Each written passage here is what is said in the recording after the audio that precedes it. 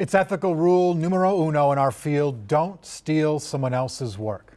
Monday, Star Tribune had to call out one of their own. Film critic Colin Covert resigned from the Strib last night after an investigation into his 30-year collection of work. Sadly, this story was the most read story in the Star Tribune this morning.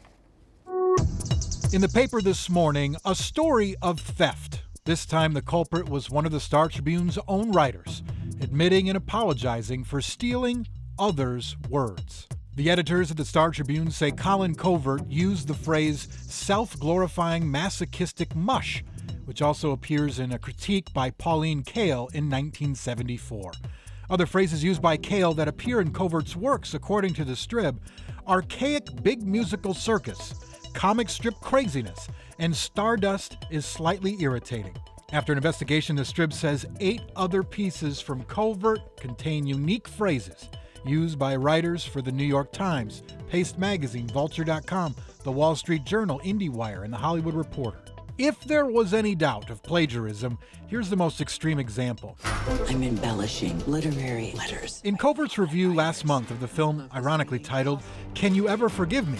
he writes, quote, "There's breathtaking craft and control in her performance, but not once do you sense the tools at work," end quote. Last year in The Hollywood Reporter, John Frosch writes about the film Call Me By Your Name, saying, "There's breathtaking craft and control in the performance, but not once do you sense the tools at work." And I hope that in newsrooms all over the place, people are sitting around asking that question.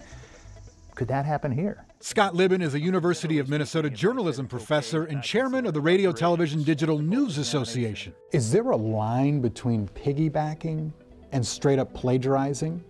And if so, where's that line? There's nothing more fundamental to journalism than attribution and transparency.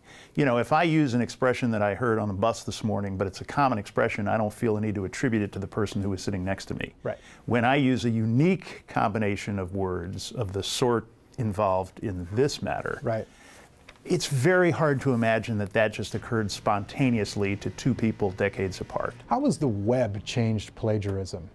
Well, I mean, I think the web has made it both easier to lift language from others if you're so inclined, and easier to detect plagiarism when it occurs. So it cuts both ways. According to the investigation by the editors, at a time when journalists are being vilified daily from the highest levels, from these podiums of power, and called fake news, I can't imagine that credibility has ever been more important than it is today.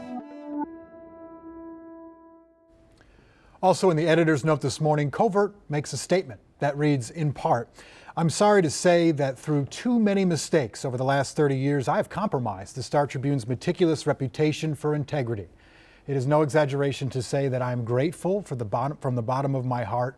When blunders occur, it is proper to admit them, correct them, and move on."